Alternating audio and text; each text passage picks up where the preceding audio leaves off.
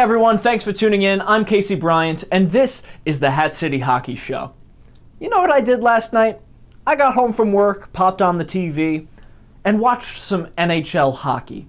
Now, that may not seem like a very important night in the grand scheme of things, but it was a relief. Surreal, yes, but man, did it feel good to see that sport on TV again.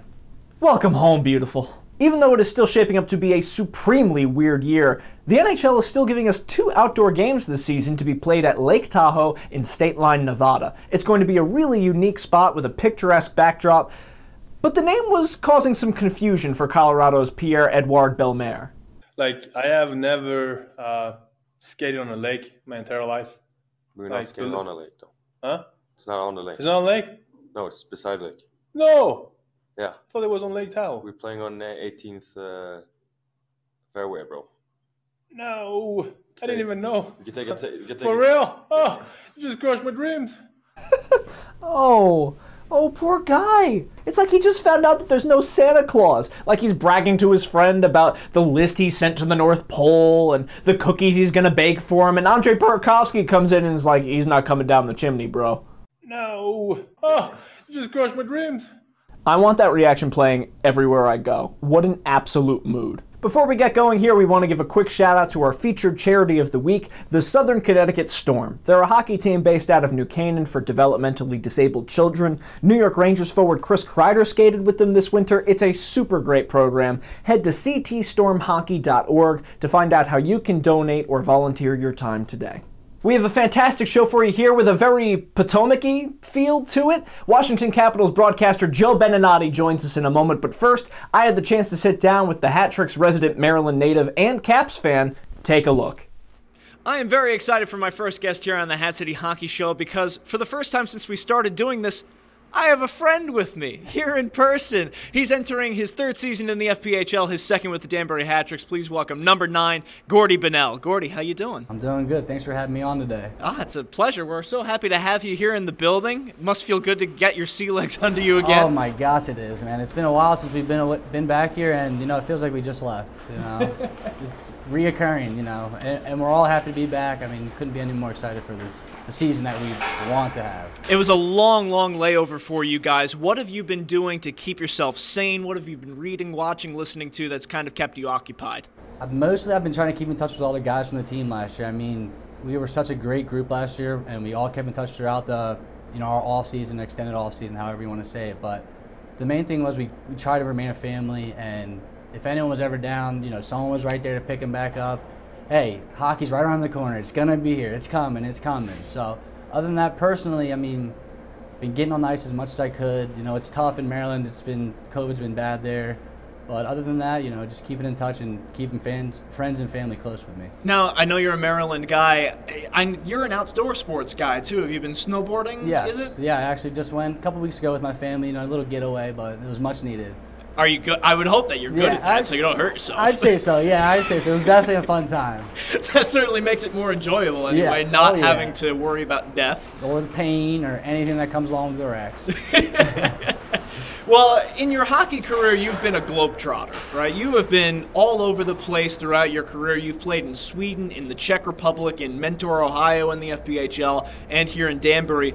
Outside of Danbury, the obvious choice, what has been your favorite spot to spend a season? Not necessarily play, but to be in. Oh, that's a tough one. Personally, I'd probably go with Sweden. Just the culture there is just an amazing place.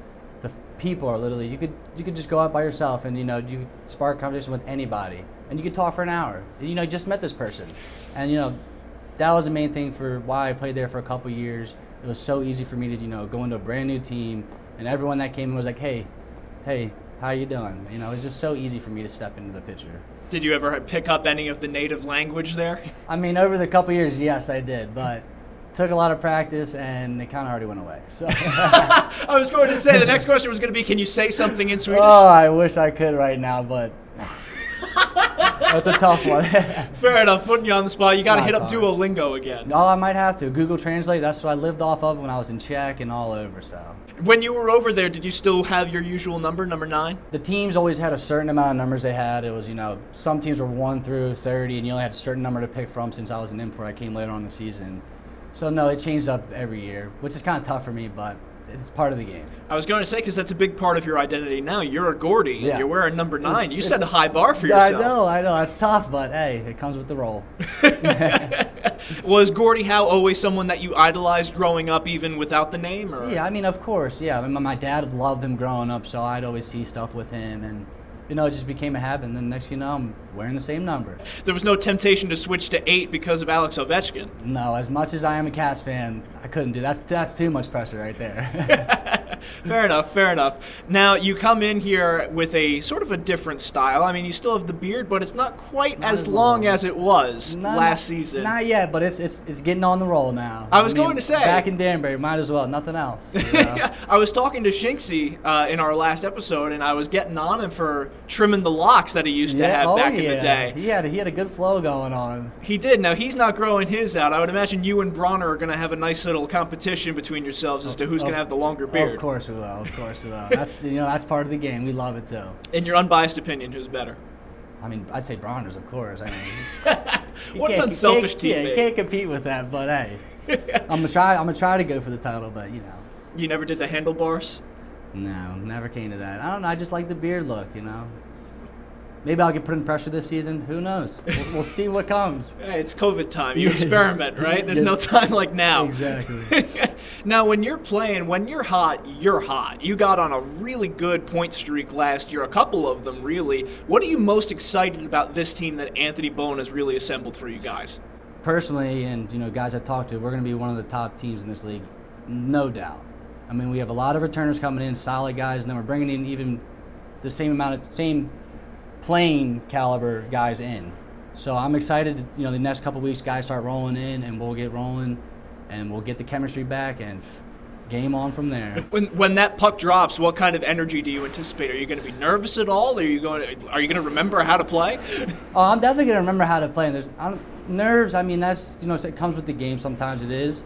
But, it makes me work harder. It makes me focus in a lot easier. So I'll be in the zone, ready to go when the puck is here. Now, is there anything that you would like to say to our Danbury Hat Trick fans who have been waiting so eagerly to cheer you guys on again? I just want to be simple. I mean, stay with us. We are doing what we can to make this season happen. I mean, we're here now. We're making an effort. We're making a push. And, just please stay with us. That's as simple as it gets. We love you guys, and hopefully we can fill this place out really soon. Well, I don't think staying with you guys is going to be much of a problem. This is a diehard fan base, and they can't wait to see you guys again. I live for coming to these games. I mean, home games are the best games out of the whole season, anything. Everywhere I played, Europe, you can't beat this crowd. There's no one that compares to it. Now, you usually have family in the crowd too, right? Your mom is usually in Section 102, is it? Oh, yeah. Mom and Dad usually make it up as much as they can, but, hey, they're in it. They're all for it. They better be in it if they're sitting in 102. I say so. Hey, they still keep in touch with them on Facebook and everything, so it's funny to see the conversations they have and everything that goes with that. Well, hey, Mama Bonnel, we can't wait to have you back in our stands here in Danbury Arena. Gordy, thank you so much for taking the time to sit down with us, and we can't wait to see you back out on the ice again. I appreciate it. Thanks for having me out. The Hat City Hockey Show is presented by the Danbury Hat Tricks. Follow @Danbury Hat Tricks on Facebook, Instagram, and Twitter, and subscribe to youtube.com/Danbury Hat Tricks. My next guest on the Hat City Hockey Show is a DC sports legend. He has won Emmys, a Board of Governors Award, and he is about to start his 27th season as the voice of the Washington Capitals on NBC Sports Washington. Please welcome Joe Beninati. Joe. What's the name of the team again? The Danbury Hat Tricks. So we have a team in the Federal Prospects Hockey League and in the North American Hockey League. Toughest team in the Federal League. if you are familiar with Slapshot fame, that's funny. I like it. So the first thing I always like to ask people, Joe, is what they've been watching, reading, listening to that has sort of kept them sane through this whole process. At the beginning, Casey, it was swinging a golf club. Honestly, that was the only thing that was getting my mind off of not working at the best times. Normally with, when you go into the summer months, obviously there is some downtime, but this was such an abnormal 2020 in the way we were, your time shifted. So the Caps were playing in a first round playoff loss in the bubble in August, which was mind-bogglingly weird to begin with. And then you had the 4 months or so layoff, and I do like to play golf. There were times when I could play too much, and all of a sudden now, oh boy, the aches and pains of someone in their mid-50s that, normally when you're in your mid-20s, that's no problem. Let's go play 36 holes. Can't do that anymore. Had to take a little break from it, dial it back down, and I was grateful. Big Ten Network gave me an opportunity to do, I think it was three conference football games. It's the only thing that's really kept my beak wet in the last 5 or 6 months. So there's some of that anxiety approaching an NHL season about, will your play-by-play chops be right? Thankfully, with those 3 broadcasts, those 3 football games, I think I'm in a good place. I can't actually believe that we're ramping up to the start of the new season. I'm looking forward to it. And just like you're trying to be as optimistic as possible and crossing your fingers that everybody's going to be able to do this smoothly and safely. The football world certainly tried to keep you on your toes in your broadcasting chops because you had that crazy lateral play in Rutgers this year. So they're just trying to make sure that you're on your toes. Story of my life, Casey. That was this close to being immortal, right? That's the story of my life. This close to immortality. That play would live forever. I'm sure people will show it, but if it actually had stood, it'd be an amazing thing. I can't believe they actually had the gall to overturn it. I mean, we're talking about a whisker, an inch or two, and the young man who made the play, Shameen Jones, the one that was actually flagged for the forward lateral. It was an amazing effort just to continue the play. The poor guy was in tears when they called it back. So was I and Matt Millen in the booth. There are no whistles. There are no flags. This Bo Melton on the business end of the most amazing play you may ever see.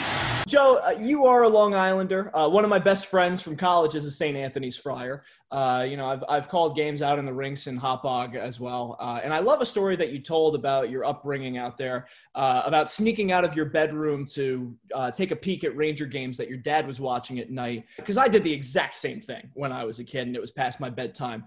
Do you remember the first game that you saw at MSG? And they're probably not there anymore, but do you remember where the seats were? Well, it's another one of my favorite stories, too. My dad was a New York City firefighter.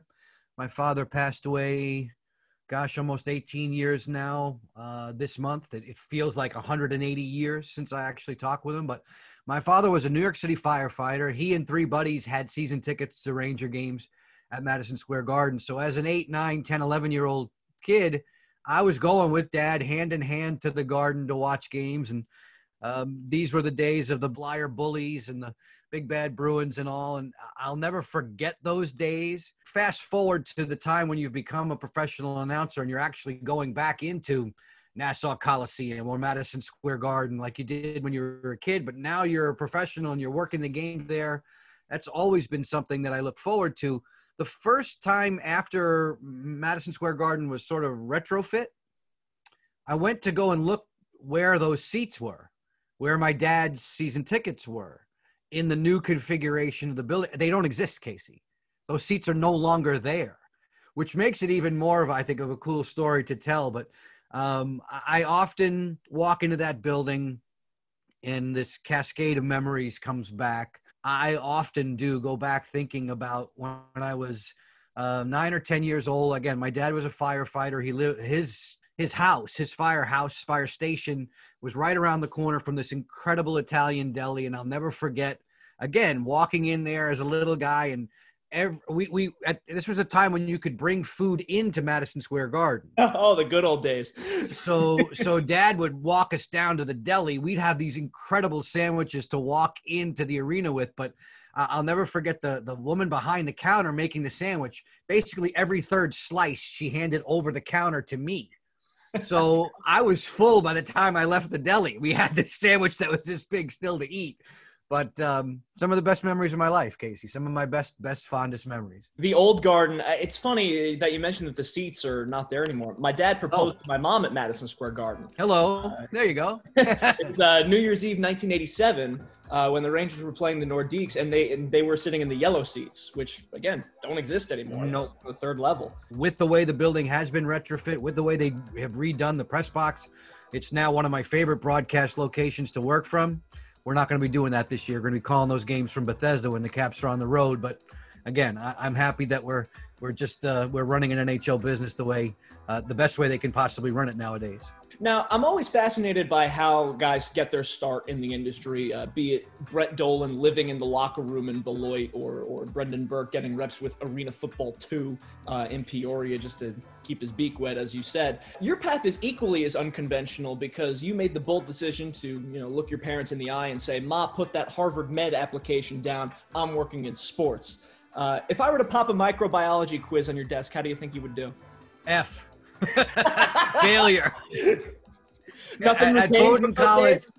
At Bowdoin College, the grades were high honors, pass, fail.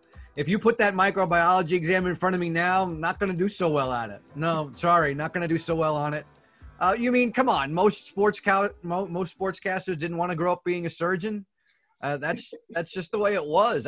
And it was genuine. I'm not making that up. When I was 14, 15, I loved sports. I always loved it. But I wanted to be a surgeon. I wanted to be an orthopedic surgeon to help, repair arms and elbows and shoulders and knees of athletes. And then all of a sudden I went to school and things changed and somebody put a microphone in front of my face and I started to call games like I was a youngster doing street hockey games when I was 10, and it all clicked. And it's hard not to forget that phone call, probably my sophomore year, to Mom and Dad. And, I really don't know about med school.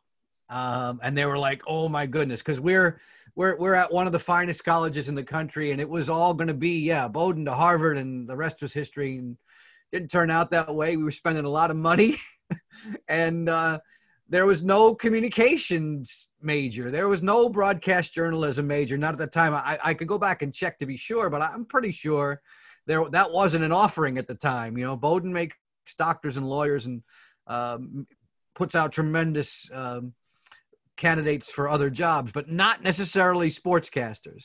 And it turned out to be okay. I got some really great breaks along the way. I set some goals for myself pretty early in life, and thankfully I achieved them. And all of a sudden, to get a National Hockey League opportunity at age 28, an American Hockey League opportunity at 24, things fell in line and fit properly. And we've done pretty well since. But I'm not finished improving. I want to get better and better. So if you're a med student, does it ever cross your mind that, Mike Emmerich is called Doc famously, but you're the med student here. Shouldn't that moniker? No. All I have is a biology degree. I have no doctorate.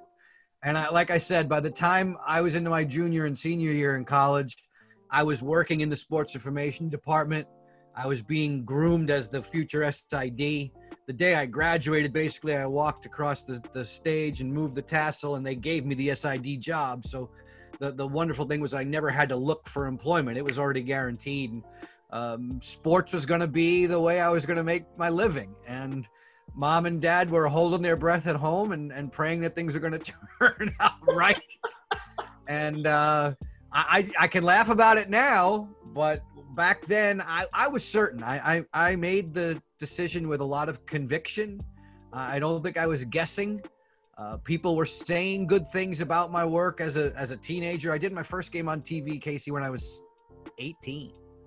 So people were saying some good things, that there seemed to be a natural ability there. And thankfully, we've taken it a pretty far way. And your first pro gig in hockey was with the Maine Mariners, which was not long after Mike Emmerich was there. And you tweeted a little while ago that your boss made it clear that he was the bar and your lifeline. I know he wasn't Doc yet, but that's a heck of a standard to live up to. When you first got to know Doc, what do you think he helped you with the most in your first AHL job? It's interesting you mentioned the Maine Mariners. Mike Emmerich, Dale Arnold, who for a long time did the Boston Bruins and is still involved in the New England area, still does, if I'm not mistaken, pre and post for the Bruins. Dale was a Bowdoin grad too, so there was a time there were two Bowdoin guys calling NHL play-by-play. Doc, the first time I ever communicated with him, I still have the letter. He and Gary Thorne. Gary was working at the University of Maine and in Portland, Maine at the time, doing AA baseball. And those are the two guys who really helped to groom me, mentor me, who took the time to constructively criticize my work and my tapes. And I'm forever grateful to them. Two pretty good ones to have taken under your wing. Mike was always super critical and listening with an extremely careful eye, with a careful ear, and watching with a careful eye what you were doing and what you were sending to him, whether it be an audio tape or something that you might have done at that time. For me, it was on Nesson. When I was given the opportunity to call the American League games on TV, all the communications were to help me get better. Never once did he say, do it like me. He didn't say that. But my boss with the Maine Mariners, the president of the team, the owner of the club, held Mike in such high regard that, he wasn't talking about broadcasting per se. He was talking about all the prep work, all the interpersonal skills, the way Mike interacted with players and coaches and fans. That was the model. You don't do it just like Doc. Don't take his cadence. Don't try and take his rhyme. Do it and be yourself, but behave like him.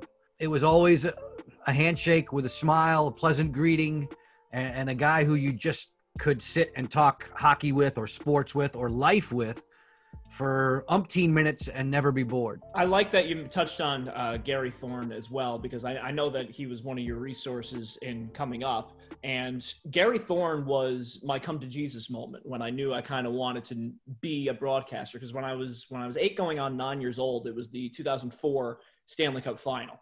And I stayed up late so I could watch Game 7. And that was like the first hockey game I vividly remember sitting down and watching. And when Gary Thorne called like Ruslan Fedotenko's second goal of that game, it's still vividly imprinted into my mind. He's got another one, Fedotenko! Just the way he said it and his cadence. Brings it in himself, left it in the middle, shot, score!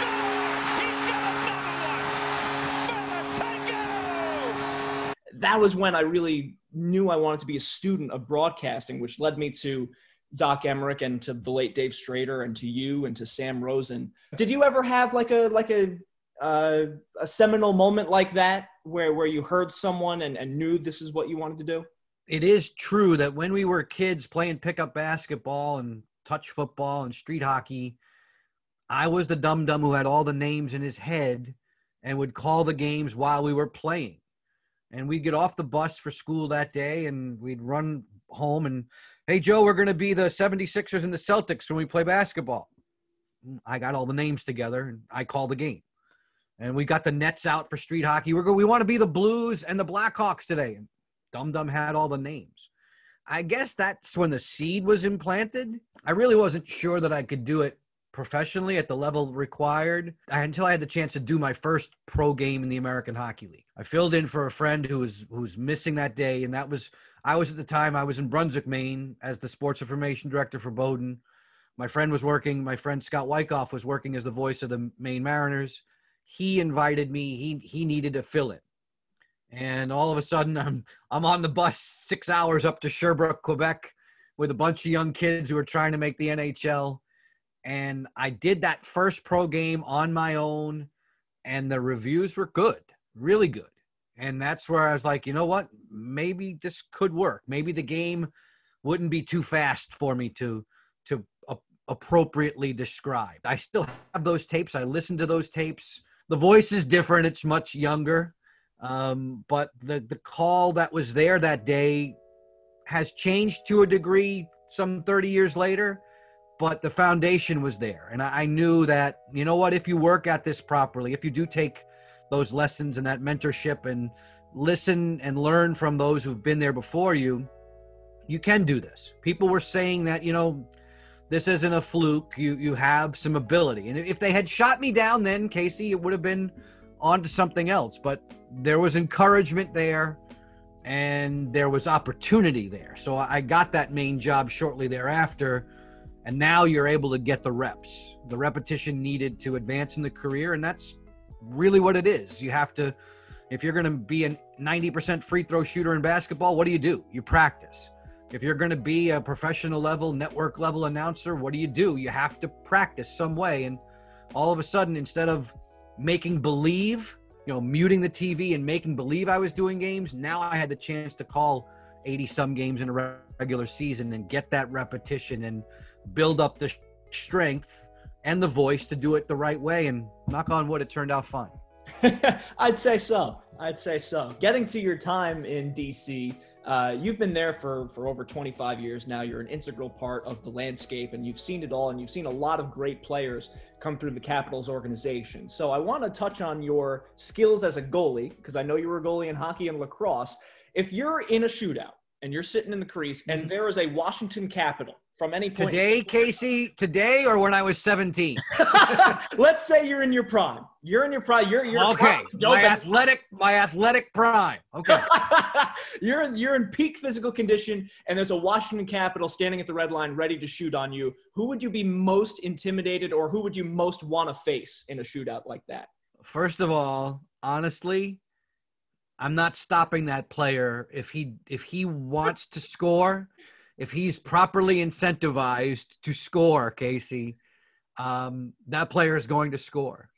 People, I love this. This is a scenario that I often paint. And I know did they have this show? I think it was called Pros versus Joes. Pros versus Joes, yeah. I mean, the lot of us wants to think that, okay, in my athletic prime as a goalie, and I was okay, pretty good, and yeah, all right, I was pretty good. You're not stopping Alex Ovechkin if Alex Ovechkin doesn't want you to stop him. You have no idea. We, as people who wanted to be NHL goalies, yes, that was me, sure. No, you don't know how good those guys are that stop Alex 85% of the time. It's incredible. When I first came to the team, Peter Bondra, who was the previous goal-scoring champion for the Caps, Peter Bondra, I would get on the ice and I'd take slap shots from Peter Bondra. And at 50% of his slap shot, it was almost overwhelming. He took care not to give me the full 100% treatment, although the competitor in me at that time would have been, I would have been close to 30, not my athletic goaltending prime, but still, at that age, I'm like, I can stop you, let's go. And he would blow it by me at 50%, 60%. So imagine if I got the full NHL treatment. No.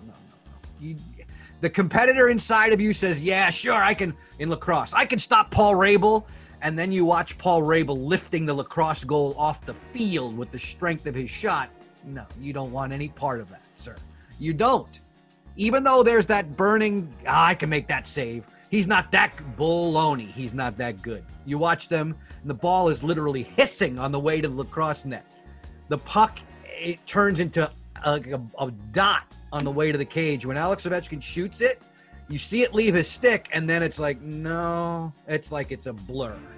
You don't want any of that. No chance. If you give them 10 shots from a certain location and you say, bury them all against an average Joe, they're going to bury them all unless they hit you by accident. And they're pretty good, and they don't have to hit you by accident. Fair enough. Positioning is key, so yeah, you could luck into it. Well, I'll do my best to be in the right spot, and it'll be a fascinating challenge. And like I said, in my mind, I can make this save. No problem. No. Do you have a favorite piece of memorabilia from your career, be it from just in the broadcast booths or from your Stanley Cup parade? This is a funny story. The Caps win the Cup in June of 2018, and people are familiar with the way they were running the city streets and sharing the occasion with the fans in this area. And those are some of the days and nights that I'll never, ever forget. Fabulous stuff. And we could talk forever about different stories there, but there was one, you talk about memorabilia. There's one that makes me laugh. June happens, parade happens, rally happens, summertime comes up, and it's a short summer because the Caps went so far, and you're okay with that. And it's probably, Casey's probably almost mid-August. And there's a phone message on my machine, and I push the button. Joe, hi, it's Dick Patrick with the Washington Capitals. Can you please give me a call when you have a moment? Now, Dick Patrick, he's the president of the club. He's not often on my answering machine. I know him well, and it's always a great experience to speak with him and see him and shake his hand. But he's not often giving me phone calls in the tail end of summer. I heard the message, and I started to shake a little. I'm like, okay, am I in trouble here? Is there something bad going down? Have I been gassed? What happened? I get on the phone and I call Mr. Patrick's office, and Dick Patrick gets on and goes, Joe, thanks for getting back to me. I just want to let you and Craig Laughlin know that you guys are going to get the actual team ring. You're getting the real Stanley Cup championship ring. We think so highly of you, et cetera, et cetera. All these great things that he said. And I was so overjoyed and hung up the phone, relieved that I wasn't fired, and thrilled that I was going to be getting a true version of the Stanley Cup ring down the line. And we had this ceremony, and it was terrific. I do from time to time open the drawer and peek in there to make sure that ring is still there and that it's legit. Those are experiences you'll never, ever forget. And I've mentioned this, that you get into this business, we're all competitors. You want to call the biggest moments. And that night of June 7th in 2018 is forever burned in my memory for a lot of reasons. One is a tough one because you didn't get a chance to call that game. As TV announcers, you know this, at the NHL level, the local rights holders get one round of the playoffs. They're bumped off for rounds 2, 3, and 4. I was there at T-Mobile that night. I was there when the Stanley Cup was wheeled out with 4 minutes to go in regulation, right in front of me and being polished up. And it was one of the happiest moments in my life and one of the most conflicted, because I was thrilled over the moon for the players and the fans and the ownership and everybody who's involved with the team that they're finally going to do it. But there's part of me that was going, oh my gosh, what would it have been like to put an NBC Sports Washington spin to these last few minutes, these final seconds? What would Craig and Alan May and Al Koken, what would we have said? How would we have tied it together? And it was just eating away at me, and it still will for a long, long time. It's one of those incredible roller coaster nights. That's a tough one in our business. It's a tough one. I completely empathize with that because I really understand where you're coming from. I will say, it's at the very least, at the end of it, the ring is awesome, and you got to cruise in a red Ferrari with Locker and MC the parade. I mean, that's not too shabby a consolation prize as they come. John Walton and I had a great time hosting the rally afterwards. Locker was tremendous to go through the city streets with him. Just the amount of joy and laughter coming from him normally is amazing, but tenfold during a Stanley Cup championship parade. Here's a guy who competed for the cup and wore that sweater proudly, and they never were able to advance far enough for him to enjoy the spoils of a champion as a player. The team was made sure to include Craig and Alan May, another former Cap, part of our broadcast team, our telecast team. The team made sure to wrap its arms around those two guys and say, hey, you're a big part of this. And I know those two guys especially will be forever appreciative of what the team did for them. It's an organizational thing. It's an organizational triumph. And for Washington, I know they're hoping desperately to get back to another one. I know Alex Ovechkin in particular, and all the players who were there on that night, who were part of that team, they want to do it again. Once you get the taste for it, you want it again. There's a lot to prepare for in the upcoming season, and by the time that this airs, the puck will have dropped on the 2021 campaign. So there's a lot to look forward to, in particular in one department. Being from New York, when we think of style, we think of Clyde Frazier and the elaborate suits that he has next to Mike Green. But the Joe Beninati drip cannot be slept on, because Joe B suit of the day is a hashtag that makes the rounds on Capitals game day. I want to share my screen with my favorite one here. This was one of your looks on NBC, the white suit with the red tie. That's clean right there. That's okay. So now listen to me. This is the beauty of lighting, okay? That jacket, honestly, it is not white. It's a light gray. The pinstriping in there, Casey, is actually cream. Oh, you're right. The pants that day are cream. But if you and I were in person, if you saw that jacket in person, it's actually a light gray, almost light blue. And the lighting, the lamps at NBC Sports Washington make it look so bright white like that. It's funny. You're the second person who's mentioned it. And it will give that white look. Obviously, I'm not arguing with you. That's white on the screen right now. But in real life, you'd see it. It's light gray, light blue, and the pinstriping is cream. It looks like that dress that made the rounds where people are arguing over white and gold and blue and black. Very, very good. I've had a love affair with men's clothing since I was oh gosh, maybe 17, 18. And when I was in the American Hockey League in Maine, I actually was working in a men's clothing store. That's really where the seed was planted. I was moonlighting on the weekends to make a little extra cash. And by the way, the store was Joseph's in Portland, Maine. So it had the right name, which was terrific. And the owner there at the time, he liked my eye for putting things together. He'd let me put looks together for different clients as they would come in, and they'd walk in, and I would have already laid out 3 or 4 or 5 different suit outfit looks, and they'd go, no, yes, yes, yes. And it was a good experience, but I've always been hooked on clothing for a long, long time. And sometimes we get it right. That one's beautiful for the people don't often get to see my summer wardrobe like that. Normally I'm working in the winter and fall, but that one has made the rounds, and it's actually not really white. It's funny. Wow. It's a good look, though. Our colors are black and orange in Danbury, so I'll ask here, how would you rate the fit for us in the booth? We have matching orange ties and orange pocket squares, courtesy of our ownership group. That's my color commentators, Zach and Jack there. What do you think? How would you rate the fit? I love it. I think it's great. I would, if I were you, wearing the vest like that. Is this on TV or is this a stream? It's a web stream on YouTube. Yes. So see, like underneath the vest. Mm-hmm. Just make sure in those instances, tuck the point of the tie into your pants.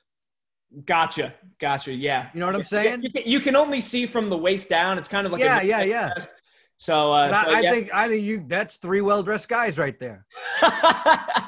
All right, awesome. I'm putting that in my LinkedIn bio from now. 3 well-dressed guys.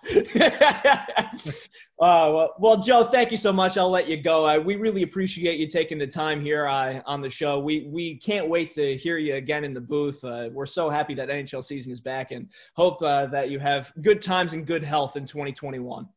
Same to you and your family, Casey. Thanks for inviting me. It's always great to talk about hockey, and now that we can get into it, I just continue to pray that all of us stay safe and healthy, and we have a great season ahead. Couldn't have said it better. Thanks so much, Joe. That'll do it for us here on the Hat City Hockey Show. If you like that episode, be sure to click like and subscribe for future episodes, and be sure to follow us at Danbury Hat Tricks on Facebook, Instagram, and Twitter. I'm Casey Bryant. Take care.